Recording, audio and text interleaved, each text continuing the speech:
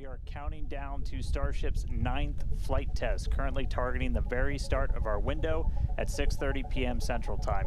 Good news right up front, not tracking any issues with the vehicle. Weather is gorgeous out there right now. Rain this morning, little bit of wind, nothing now, nothing to worry about. Looking good for our launch. Starship development is moving quickly here at Starbase. So fast, in fact, that we already are reflying the Super Heavy booster today, which last flew on Flight 7. The primary objectives for today are very similar to our last two attempts, except for the booster, which, in addition to flying for the second time, has an exciting return journey planned for its return back to Earth.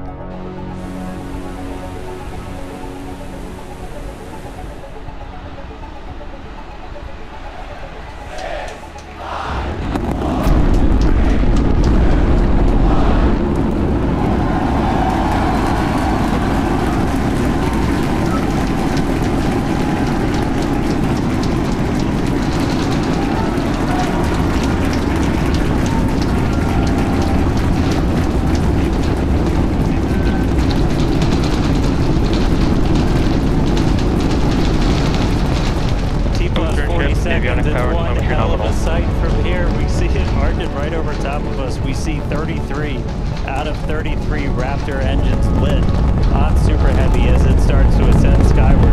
Coming up on maximum aerodynamic pressure with only about a minute and a half until we get into hot staging. We're going to see all but the 3 center engines turn off on the booster, so our version of MECO, most engines cut off. And just a few seconds later, we see 6 engines ignite on ship. Booster engine cut off. Ship ignition. Stage separation. Incredible flip by Super Heavy booster, and you can see those 6 engines, those 3 engines on the ship ignited. 6 healthy Raptors running on ship on its way to space. It is looking absolutely incredible here in Hawthorne. As we said, 6 healthy engines on ship. We've got 13 out of 13 engines on the booster. Now down to those 3, which is what we expect in the final moments of the Boostback burn. Now, as a reminder, we are not recovering the Super Heavy booster today. We are instead going to do some...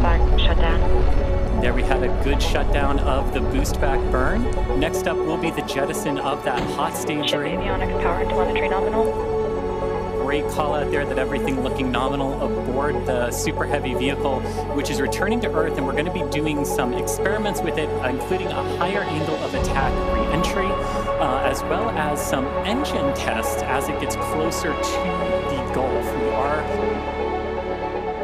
Here comes Super Heavy. It should be igniting for its landing burn in just about 40 seconds from now. You can see those Griffins doing some heavy work. Booster landing startup. Ignited for a landing burn. Really ended with that landing burn. It does look like we lost telemetry from the booster once we started into that landing burn.